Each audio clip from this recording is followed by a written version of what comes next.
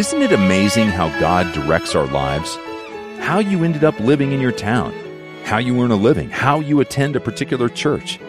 You know, God is in total control of your life. Let today be a good reminder of that. In our study on Through the Bible, we'll learn that our teacher, Dr. J. Vernon McGee, almost became, believe it or not, a psychologist. But instead, God used that interest and training to give Dr. McGee insight into people's motivations and needs as he served the Lord in ministry.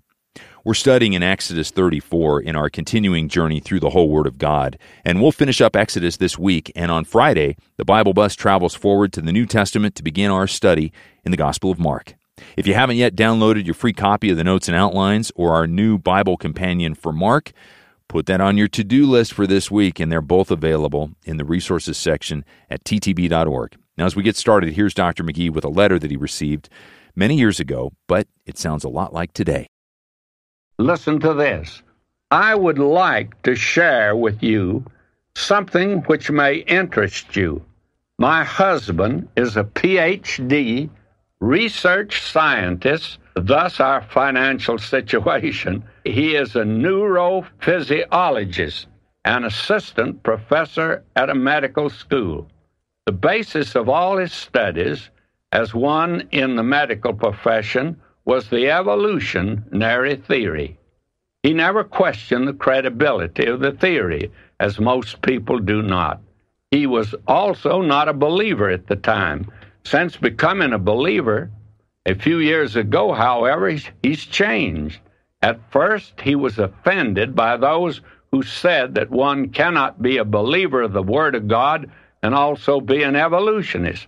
However, he admits now that he has strong doubts about the theory and even avoids references to it in his teaching duties.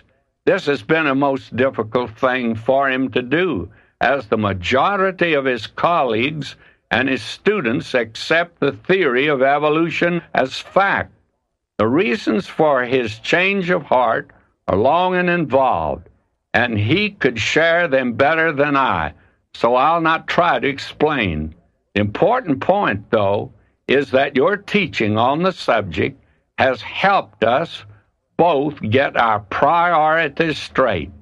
The question of how God did it naturally awakens our curiosity, but we have so little time to study God's Word, to get to know Him and His will for our lives, and to praise Him. These are the things we need to spend our efforts on first. And I think that you will agree that that's a remarkable letter, my friend. Let's pray as we open in Exodus 34. Heavenly Father, would you use your word to change our hearts and minds as we listen and take your truth to heart? Bless your word to sow a good seed in each home and country that it's heard today. In Jesus' name, amen. Here's Through the Bible with Dr. J. Vernon McGee. Now, friends, as we come today to this 34th chapter, you'll notice it, and I trust that those of you going through with us will read along as you go. You'll find that it'll make the study more interesting to you, I'm sure.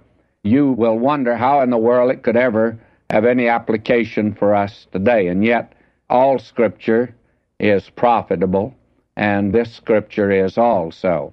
And I'm reading now at verse 1. And the Lord said unto Moses, Hew thee 2 tables of stone like unto the first, and I will write upon these tables the words that were in the first tables, which thou breakest. And be ready in the morning, and come up in the morning unto Mount Sinai, and present thyself there to me in the top of the mount. And no man shall come up with thee, neither let any man be seen throughout all the mount, neither let the flocks nor herds feed before that mount. And he hewed 2 tables of stone like unto the first, and Moses rose up early in the morning, and went up into Mount Sinai as the Lord had commanded him, and he took in his hand the 2 tables of stone. Now you have here actually the 2nd tables of the law. The first, you'll recall, when Moses went down, at the time they made the golden calf and worshipped it. After breaking those, he now comes back to the mountain, and he has with him these blank tables now.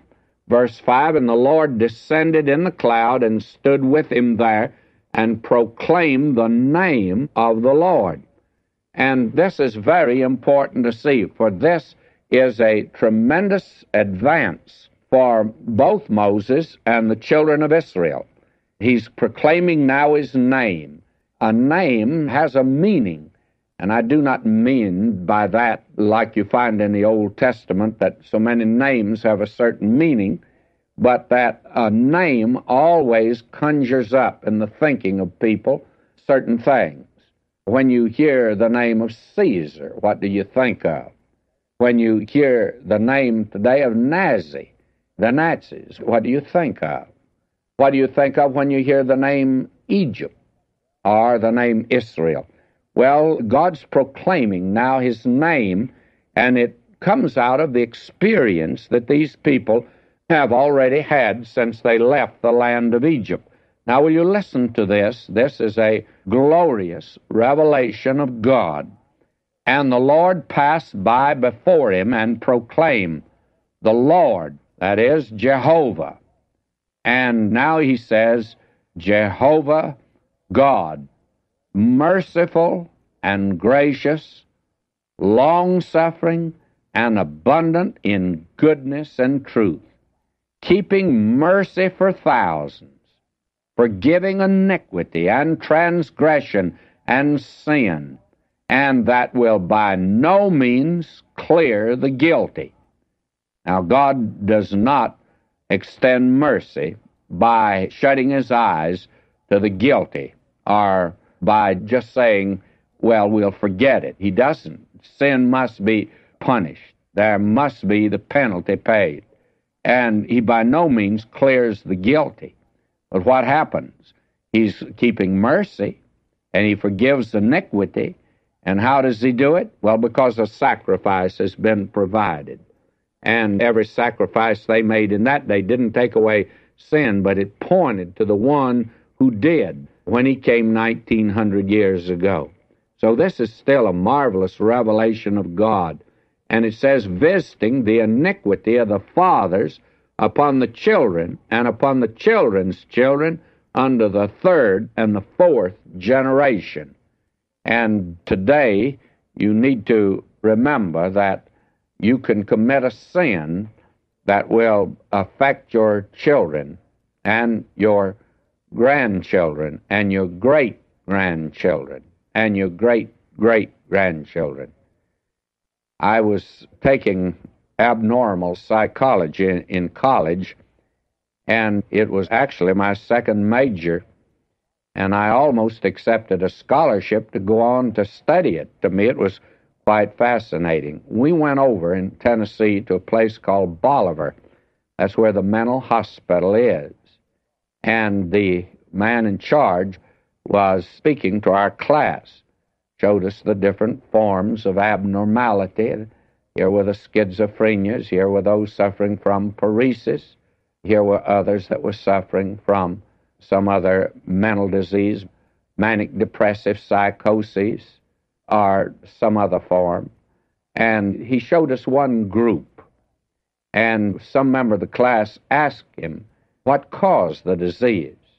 Well, he said it was either the sin, and that was the doctor's answer, the sin of the fathers or the sin of the grandfathers, and he said it could have been the sin of the great-grandfathers. And a doctor in Nashville took me one time to the hospital one morning as he operated on some children, blind children, but it was to give them partial sight. And I asked him, I said, what made them blind? He said it was the sins of their fathers. Believe me, friends, you don't beat God. You don't get around him. You don't fool him. You don't break his laws with immunity. God always works the same, and he doesn't change. But thank God, you can always say in the first revelation here, he keeps mercy for thousands, forgiving iniquity. We only turn to him. Now, will you notice he says, verse 8, And Moses made haste, bowed his head toward the earth, and worshipped. And he did well, too. This is a marvelous revelation of God. And he said, Moses now speaking, if now I have found grace in thy sight, O Lord, let my Lord, I pray thee, go among us, for it's a stiff-necked people. And here we go again. This is about the fourth time these people have been called a stiff-necked people. And I hope by now you realize God never saved them because they were superior or because they were doing so well or promised to do so good. They are a stiff-necked people. And pardon our iniquity and our sin, and take us for thine inheritance. Wonderful prayer of Moses again, you see. Verse 10, and notice, and he said, behold, I make a covenant. Now it's God speaking to Moses for the children of Israel. Before all thy people I will do marvels such as have not been done in all the earth, nor in any nation, and all the people among which thou art shall see the work of the Lord, for it is a terrible thing that I will do with thee. Now, the terrible thing here isn't quite like it sounds to us. It means to incite terror. It doesn't mean it's terrible in the way we think of a thing being terrible. Now, God says he's to do this. Why? Well, it was part of the shield that God was putting around these people. They would have been devoured by the enemy had he not done this. Verse 11, observe thou that which I command thee this day. Behold, I drive out before thee the Amorite, the Canaanite, the Hittite, the Perizzite, the Hivite, the Jebusite, and the Electrite. He's driving them all out, and this is about the third time he's mentioned this. Now he says, take heed to thyself, lest thou make a covenant with the inhabitants of the land whither thou goest, lest it be for a snare in the midst of thee. Now, God warned them not to make a covenant with the people in that land. Now, when the Gibeonites came, you will recall, to Joshua, after they got in the land, they pretended they had come from afar, and they had old stale bread to prove it. At least it proved it to Joshua. Now, will you notice, verse 13, but ye shall destroy their altars, break their images, and cut down their groves. And the reason they were to do this, God says it'd be dangerous for you to make a covenant with them. Association would bring you back to idolatry. For thou shalt worship no other God, for the Lord, whose name is jealous, is a jealous God. You'll worship no other God, for the Lord, whose name is jealous, is a jealous God. And you don't need to apologize for God being jealous. I heard a wife once say, my husband is not jealous of me, and she was boasting of that. Well, I want to say this, and I didn't say it, but I wanted to at the time, and I said, I think you could also say that he doesn't love you then, if he's not jealous of you. You see, anything or any person you love, you're jealous of them, not in a wrong way or an evil way, but since you love a person, you have a concern and a care for them. Verse 15, lest thou make a covenant with the inhabitants of the land, and they go a-whoring after their gods, and do sacrifice unto their gods. And one call thee, and thou eat of his sacrifice, and thou take of their daughters unto thy sons, and their daughters go a-whoring after their gods, and make thy sons go a-whoring after their gods. Thou shalt not make thee molten gods. Now that land was absolutely just covered with idolatry, just like a dog's covered with fleas. That land was filled with idolatry and with gross immorality. And God is warning them to be separate from those people, make no covenant with them at all, and they are to be destroyed, actually, or driven out of the land. And, of course, the critic down through the years has sure harped on that. Well, why? Well, because he hasn't really understood or apparently investigated just why God did want them put out of the land and wanted his people not to make a covenant with them. Of course, his people did go into idolatry. That was the thing. They broke at this particular point, and that's the reason they were sent into Babylonian captivity, was because of idolatry. They had gone into idolatry. And you find out they did this very thing here. But there's something else. Venereal disease. It was epidemic stage. That's known today that was in that land. It would have polluted the entire human family had God permitted them to remain in the land, but he didn't. He had to clean them out, and it was a clean-up job that he did. Now we find that he goes on here with these directions that he's giving them. He speaks to them here in verse 18, the feast of unleavened bread shalt thou keep. You see, now he's beginning to prepare them to enter the land. And he says in verse 23, thrice in the year shall all your men, children, appear before the Lord God, the God of Israel. And then he gives a great many details here concerning different things. For instance, verse 25, thou shalt not offer the blood of my sacrifice with leaven. And he says in verse 26, the first of the first fruits of thy land thou shalt bring unto the house of the Lord thy God. They were to put God first. And later on he gives them the feast of first fruits, by the way. And these are all very wonderful laws, but I'm not inclined to spend too much time right in this section. And I move on to chapter 35. And again, the Lord returns to talk to them about the Sabbath day. This is the third time. And I'm reading at verse 1 of chapter 35 of Exodus.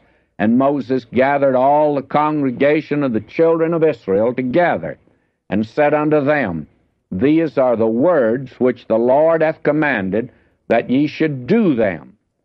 6 days shall work be done, but on the 7th day there shall be to you a holy day, a Sabbath of rest to the Lord. Whosoever doeth work therein shall be put to death. Ye shall kindle no fire throughout your habitations upon the Sabbath day. Now you'll find out that as we go along, the Lord insists, first of all, that the reason for the Sabbath was because it belongs to the first creation. God rested on the Sabbath day. Then he told them that it was a very particular and definite relationship between him and the children of Israel, because as mankind left the creative hand of God, he got away from God, and there came a day when he no longer recognized God. He began to worship the creature, and he gave up the Sabbath day. Now, God said that it was then a peculiar relationship between him and the children of Israel. Then he began to put down these strictures that actually apply more to the land and the people than they would to any other place. If anyone did any work on the Sabbath day, to be stoned to death. It'd be very hard to carry on our society today without somebody working on the Sabbath day, and that would be Saturday. Of course, that's the Sabbath day. And suppose no fire was to be kindled on the Sabbath day. The problem would be great in the frozen north, you see. This was accommodated to that land over there. Now you'll notice verse 4, and Moses spoke unto all the congregation of the children of Israel, saying, this is the thing which the Lord commanded, saying, take ye from among you an offering unto the Lord. Whosoever is of a willing heart, let him bring it, an offering of the Lord, gold and silver and brass. Now you'll notice that these gifts for the making of the tabernacle were to be voluntary. The people were not required, and no demand put upon them at all. This is not even the tithe here at all. This is to be a voluntary gift. And here are the things that they were to bring. Not only the gold and silver and brass, but in verse 6, blue, purple, scarlet, fine linen, goat's hair, ram skins dyed red, badger skins, chittim wood, oil for the light, spices for anointing oil, and for the sweet insects, and onyx stones, and stones to be set for the ephod, and for the breastplate.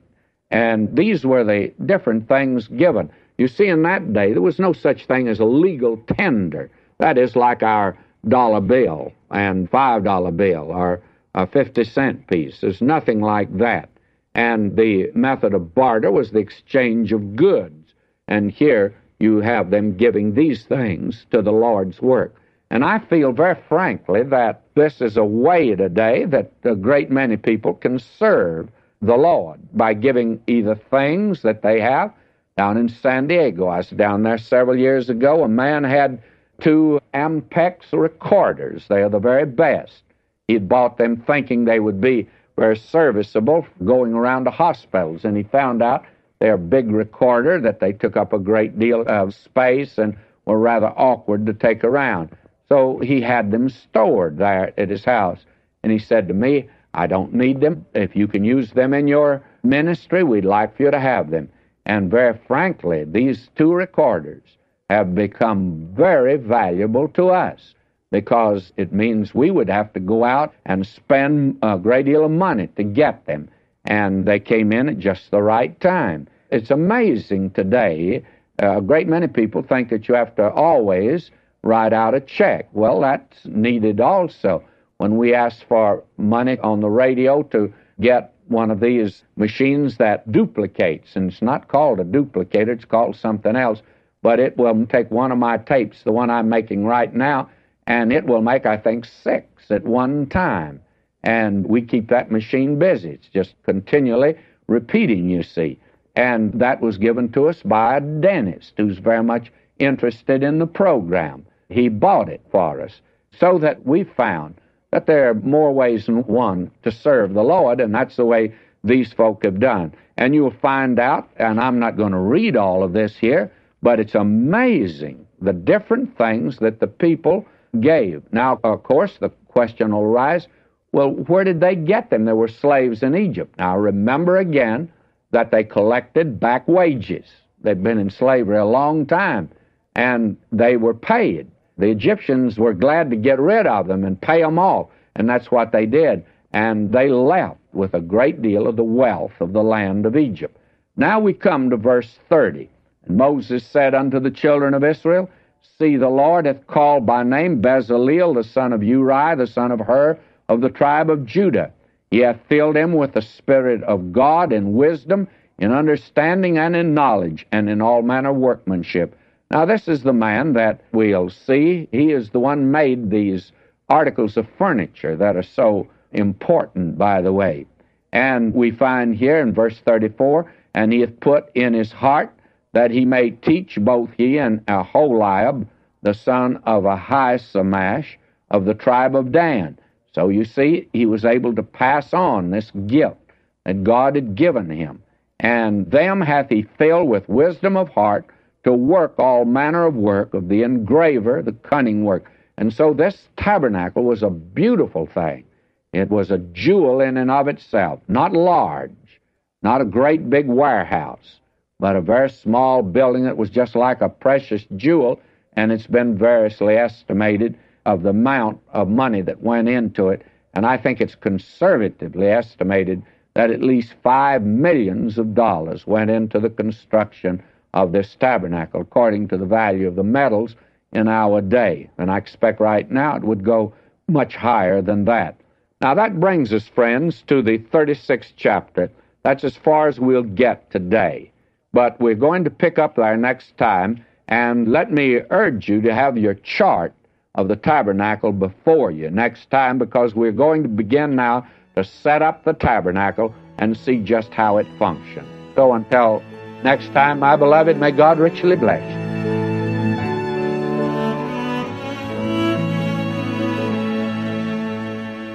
Dr. McGee's chart of the tabernacle can be found in his notes and outlines for Exodus. As I mentioned earlier, they're available in the resources section of ttb.org. Just click on Briefing the Bible. And while you're at ttb.org, there are a couple of other things that you should sign up to receive. First, there's our weekly email. It's called This Week on the Bible Bus, and it's a terrific resource to keep you up to date. It's really ahead of the program every week. And you can get it every Sunday afternoon, and you can listen to the whole week's programs on demand, and it also links to some pretty terrific resources. And then our monthly newsletter is a resource that folks are raving about as well. It's got more teaching from Dr. McGee, and it's really great on information about how you can go deeper in the book that we're studying. And then there's great stories about how God is at work through His Word around the world. I know I certainly look forward to getting mine every month. Again, sign up at ttb.org. You can get yours in the mail or by email. Just let us know when you sign up or call 1-800-65-BIBLE or write to Box 7100, Pasadena, California, 91109. In Canada, Box 25325. London, Ontario, N6C, 6B1. I'm Steve Shwetz, and as always, I'll meet you back here tomorrow for more great teaching in God's Word.